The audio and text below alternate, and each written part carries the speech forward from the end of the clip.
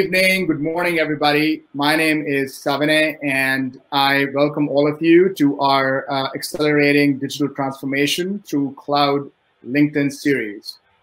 This is a 5-part series, and this is our second in our 5-part series. We had one earlier where we talked about our solutions in or what is a business network cloud.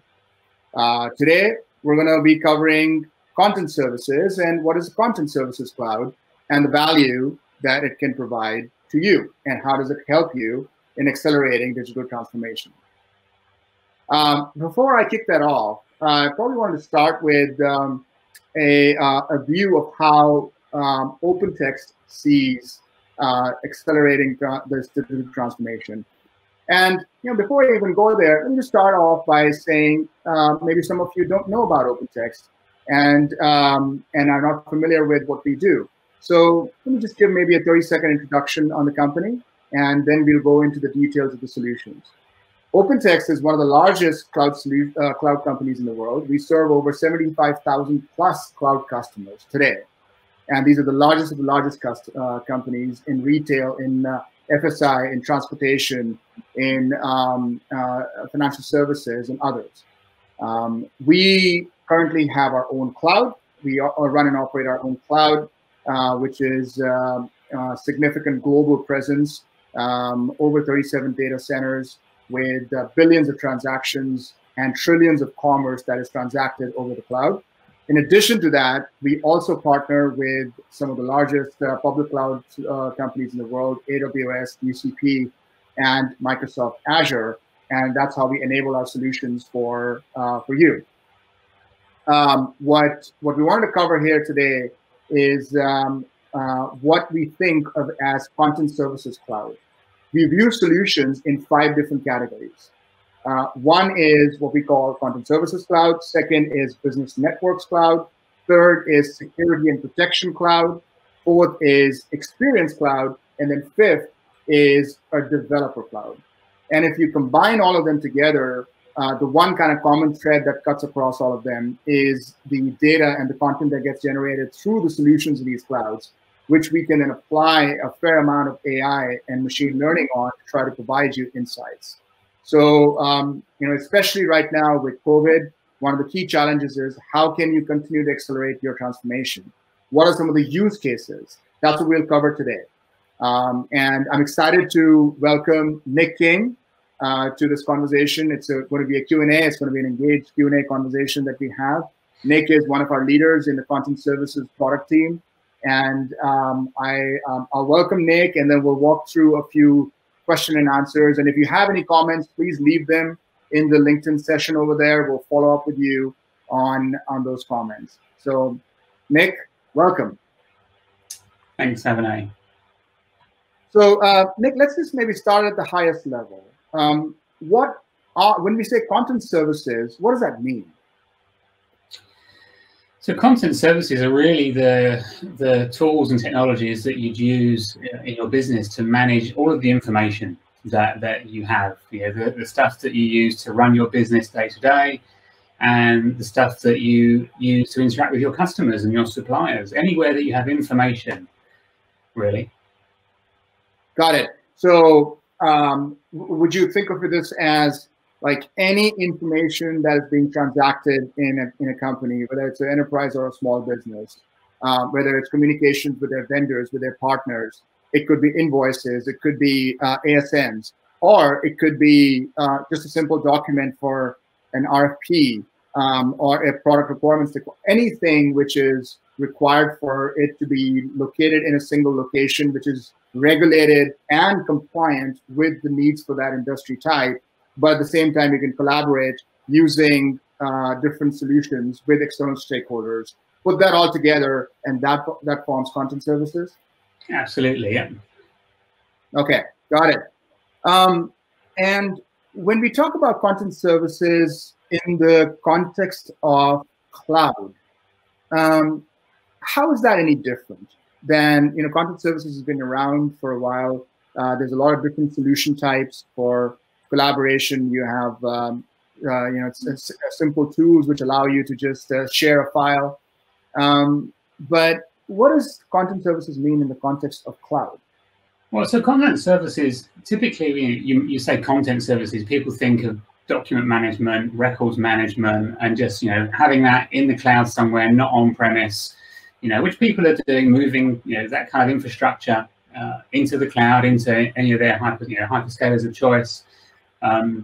But content services for me is way more than that. It's around, the services need to capture that information, and not just capture and store it, but extract the important information out of it. It might be a scanned passport, or proof of address that you upload. A customer of yours uploads, and you want to be able to identify that it's a proof of address, pick out all the relevant information, and feed that into the right systems. Multi-cloud has become prolific now. Information isn't always stored in one place. It's often stored in multiple systems. So to capture and being able to distribute through workflow and that kind of thing, that information to the right records and the right systems of record is important. Collaboration, as you say, is big, especially in the world of COVID now. More and more people are working remotely, needing to be able to access information. And, we found a lot of customers were finding, information was either inaccessible once you were working at home, remotely, or not secured as you'd like it to be, Yeah. And so content services is really, it's much bigger than just, storing information. It's also around how you access it, how you intelligently, using machine learning and, artificial intelligence, extract information, and how you collaborate. And collaboration, again, is things like being able to mark up a document, a contract. You want to negotiate a contract. You want to mark it up, keep a track, a history, a record, of what's happened, and then have electronic signatures in that content. Yeah. There's a whole load of stuff that goes with content services.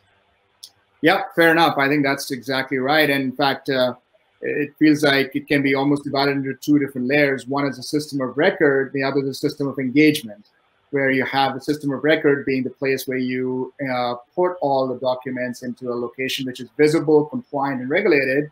And then you have a system of engagement, which can be multiple solutions that allow you to do that in a life sciences industry, in a pharma, in a retail, in a financial services, based on the kind of regulations that exist in each one of those spaces.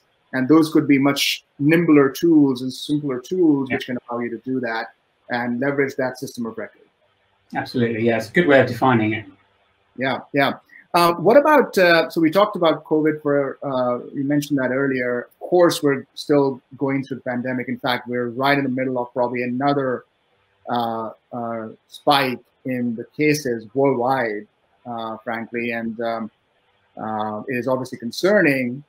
And one of the things that has happened is the way the work it has changed dramatically, right? Not just with remote work, where suddenly, you had people working remotely, thousands of employees of the company overnight, but also what impact it has on an ongoing basis. So maybe talk a little bit about what you're seeing relative to content services and the value that it's creating for a lot of customers, especially because of COVID and the changing work in COVID.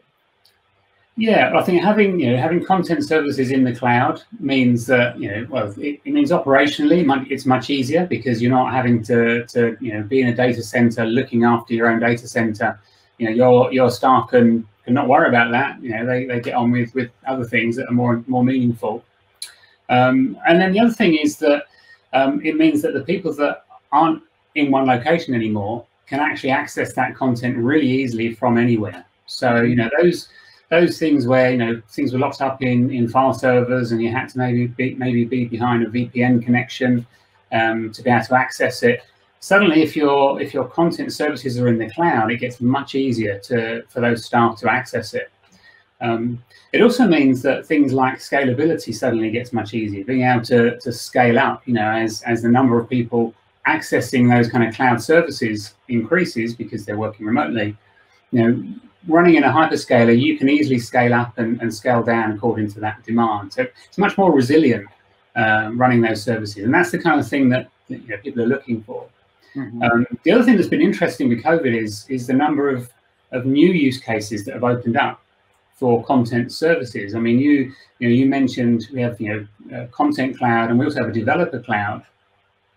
I think of it as the content cloud is really where our customers run that kind of system of record platform in the cloud, where it's got to be robust and secure, like you said, it's a system of record. But then they're turning to the actual more the developer services, content services in the cloud for building out new use cases where suddenly there's new markets, new opportunities opened up because of COVID, or you need to engage with customers differently. In the world of COVID. And so you want to be able to rapidly spin up new user interfaces, new ways of customers interacting with your service agents, maybe, who are now working from home instead of in a call center. So there's always opportunities for spinning up new kind of, new solutions. And those kind of developer services running in the cloud are really where, I think people are turning to that, because they're available on demand immediately. There's no delay before you can access them. You can sign up for free trials. And solution providers are really jumping on that bandwagon. We've seen, building out these new use cases in the time of COVID. Yeah, I think that's a good point. In fact, we had one of the largest water companies in Europe join us at OpenText World 2 or 3 weeks ago, and their CIO mentioned that they integrated one of these developer services, the signature service, with their internal workflows. And it took them just about a few days to do that. But what it allowed them to do was now, instead of getting any sort of paper signatures by sending mail to their residents who were users of their water utility, and if they were moving places from one to another, if they're moving homes, they don't have to sign anymore on these paper documents. And you can just do that through the e-signature service, which is integrated into their workflow. And it took them a few days to do that. And again, in normal times, you would have probably taken several weeks, months to do something like that. But here, you have a big water utility which needs to change, and they did it using one of these developer services. So that's a good example. So Nick, we had the OpenText World conference, which is one of OpenText's largest conferences in the year, and we had more than 10,000 people that were part of it. And in that, we announced some major innovations in the content services area. Can you maybe talk about 2 or 3 key announcements from there that could be helpful for the audience here? Yeah. So for me, I think that it was a really significant chance to announce what we've been doing. And as you said, we've got 2 clouds. We have a content cloud and a developer cloud. And content cloud really now means that any of our customers, or existing customers who've got those systems of records running in OpenText Content Server, Documents, and any of these large content management platforms, can now run those in the cloud, in Google, in Azure, as you mentioned, anywhere. And so they can move that their existing business critical infrastructure into the cloud. And those are automatically integrated with things like Office 365, and you get integrations with SAP and Salesforce to run your mission critical business in the cloud. So you're no longer running that estate of servers and stuff anymore. Really significant. Mm-hmm. And then on the content services kind of developer side, we've made there's a 90-day trial people can sign up for. And so as you mentioned, you can take the signature service. Within a few days, have that integrated into a workflow that's taking a contract document and getting it signed.